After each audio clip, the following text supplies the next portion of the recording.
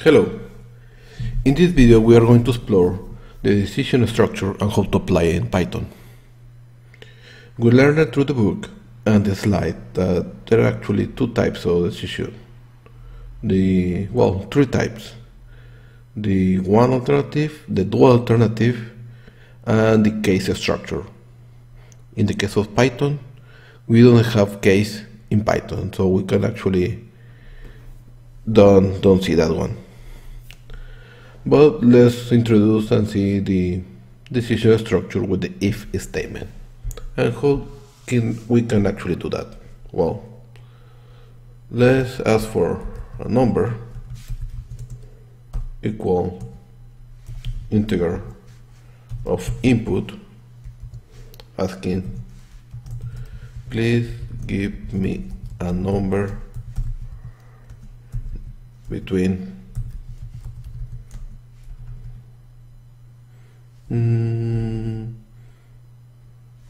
let's say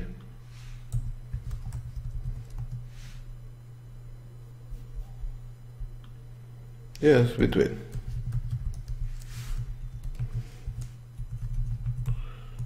1 and 10, and then we can check if that number is valid. How can we verify that?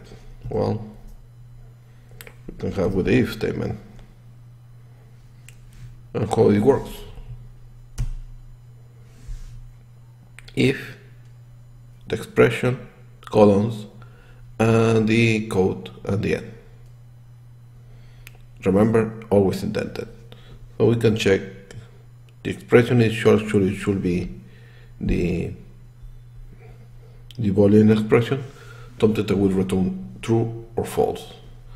And we can say that if number is greater than 10, we can say print number invalid.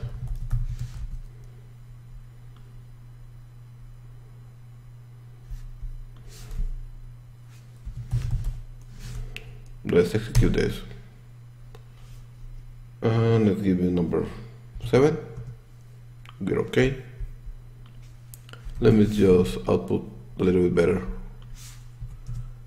Perfect. Let's say 12, number invalid. Let's say 3. Oh, 3. It doesn't say anything. We need to say that that number is valid.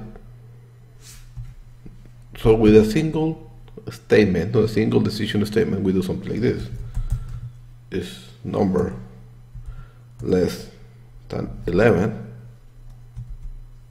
or we can do actually less equal 10. Oh, by the way, let me just do something really quick.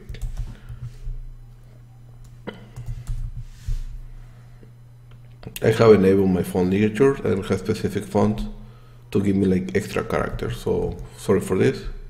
Here you go. If number is less or equal 10, we can print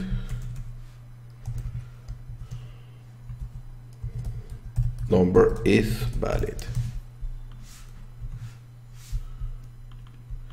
This we put print as supposed to be, and we execute again. There you go. If we do 5, number is valid. If we do 11, number invalid. Perfect. But a way to actually do this without having to have two different decision points, we can do it in once.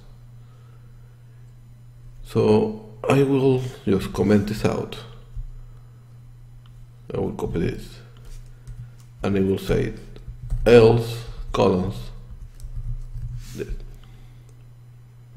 This is actually the same as we had it before. The difference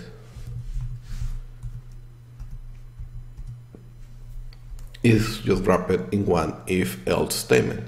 This is a dual decision. If this is true, do this, or if not, do the other stuff. We can also compare the strings. Let's just comment that out a little bit, and let's say, let's create a constant, teacher name equal Rodolfo.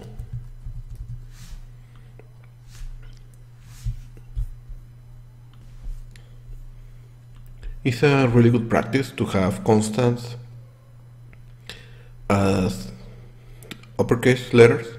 This way it's going to be actually simple to understand when you see it through the code. Let's say that name is equal input. What is your name?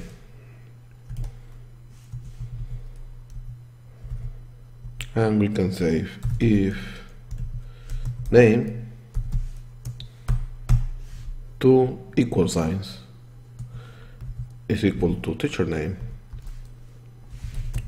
we can say print welcome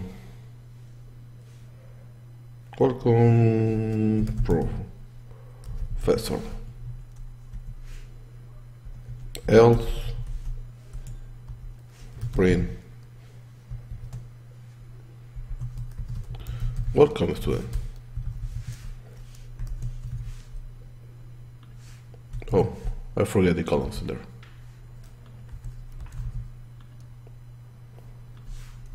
So we can execute. Okay, if my name is Rodolfo, welcome professor. If my name is John, welcome student. Why we are using two equal signs? This is really important because if we're using one, we are talking about assignation. We're assigning to the variable one specific value. But when we are using two, we are doing a validation. We are comparing and returning a true or false if this is actually. Like we can do something like this, comparation equal this,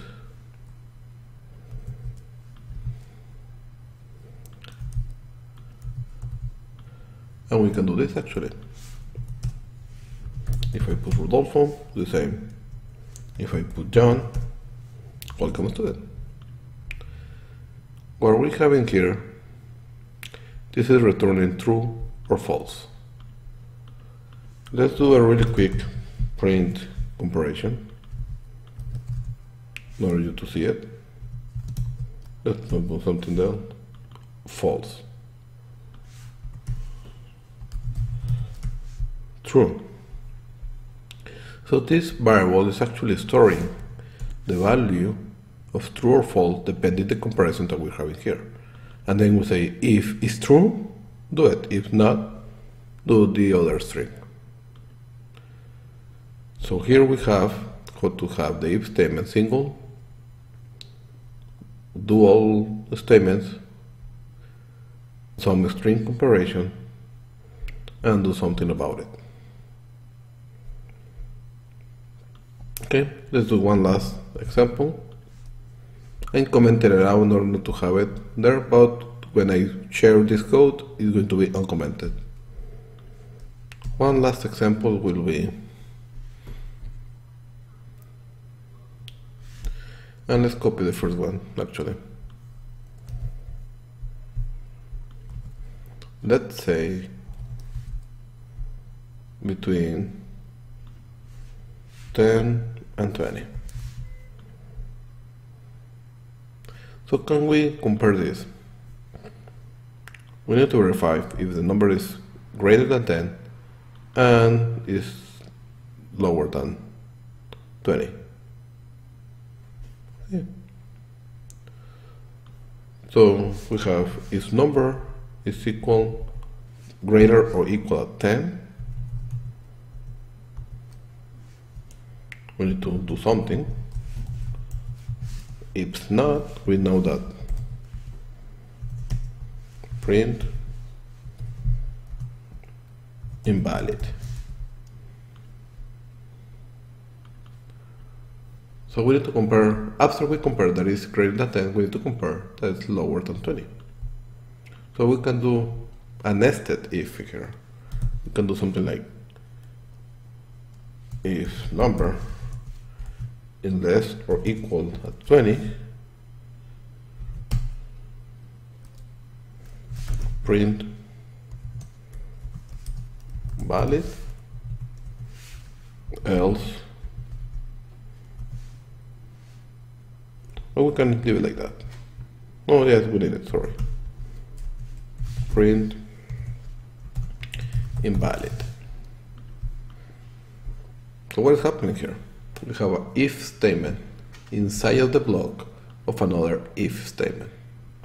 This means that we're going to do chaining two different comparisons. Let's try it. Let's say that we get number 15 is valid. With number 5 is invalid. If we go number 90, it's invalid. So what is actually happening here? To do it with the nested if statement. Another way could be with another validation. We can simplify this code a little bit, like doing something like if number greater equal 10 and lower equal and number lower equal to 20, we can do print valid, else print invalid. If we do 5 is invalid, if we do it 11 is valid, and if we do 200 is invalid.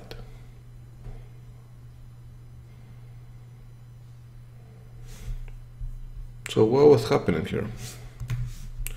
This nested if statement is doing exactly the same functionality as this simplified if statement with another logical operator. Here we are checking the number one time, and if it's true, we do the next line. The next line is another comparison. So we're checking the number again, and because it's true, we are going to do this. If this is false, we are going to do that. But from the beginning, the number doesn't match this, it's going directly to this section. That's why we have two different invalids printing. Because we can have a number that is greater than 10, but is greater than 20. In that particular case, we need to print invalid. And this only gets printed when the number is less than 10. Simplifying this, we can say if the number is 10 or greater than 10, and at the same time the number is lower than 20. So we're doing two comparisons in one line, just to simplify the code. Actually, another way to write this code will be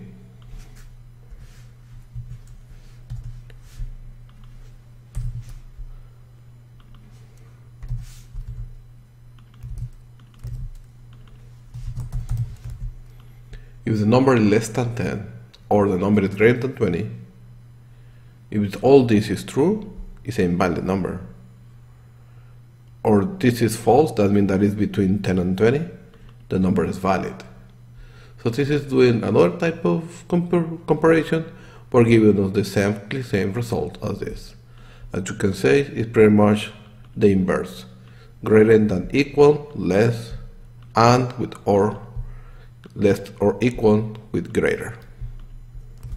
So if we do this, you should have 3 values when it's true, or 3 when it's false.